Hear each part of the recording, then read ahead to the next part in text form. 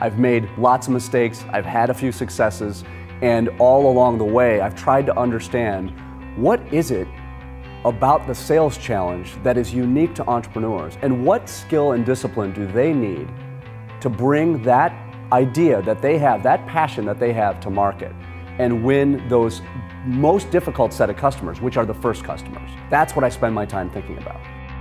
I'm Craig Wortmann, and I'm a serial entrepreneur and a clinical professor of entrepreneurship at the University of Chicago's Booth School of Business.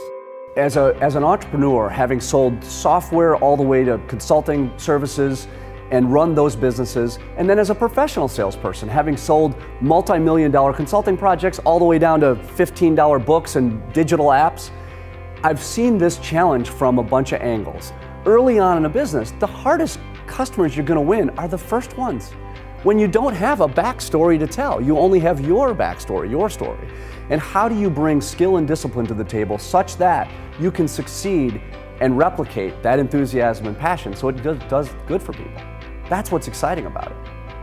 And so looking at this challenge of entrepreneurial selling is just fantastic, because there are a whole host of skills and disciplines that we as entrepreneurs need to be successful, to be compelling, and to be magnetic, such that we can grow this idea and we can replicate this passion and enthusiasm for whatever we're working on. That's entrepreneurial selling, and that's what's fun about it.